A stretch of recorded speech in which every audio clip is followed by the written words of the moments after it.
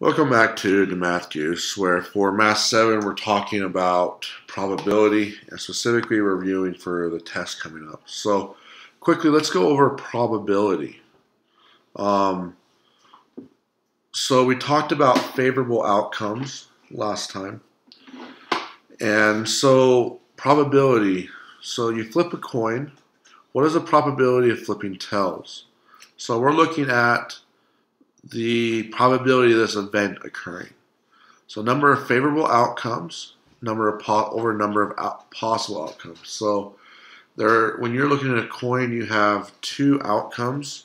You have a head or you have a tail.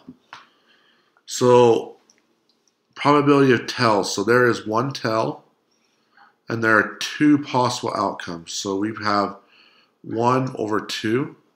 The probability of flipping tails is 1/2 or 50%. So that was pretty simple. We're looking for one of our possible two outcomes. Okay, let's look at something a little bit different.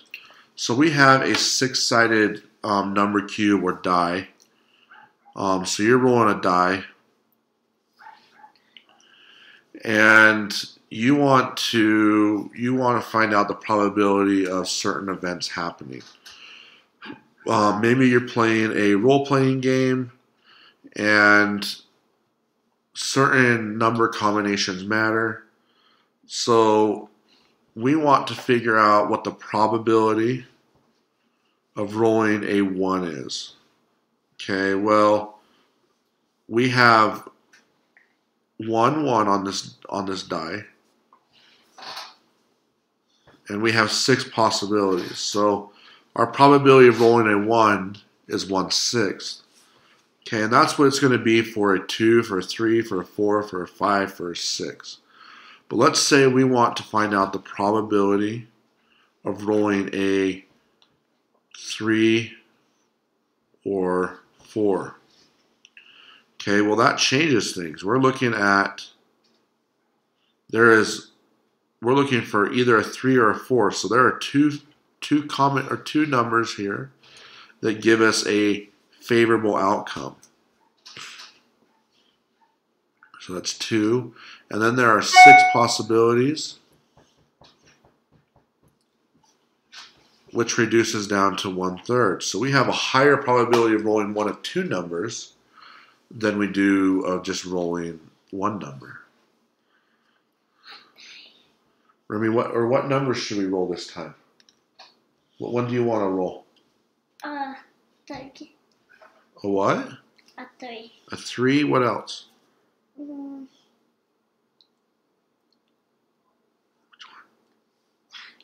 1, and which other one?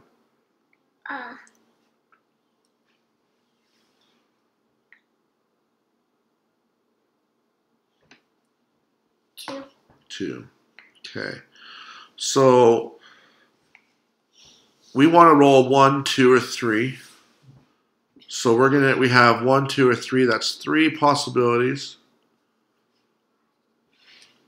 And we have 6 possible outcomes, which gives us a 1/2 probability of that event happening.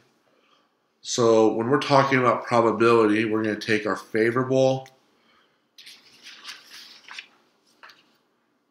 number of favorable outcomes over our number of possible outcomes. And then we're going to put it into a fraction form. You can put any of these into a decimal form, such as 1/3 is equal to 0.33 repeating, or 33.3 repeating percent.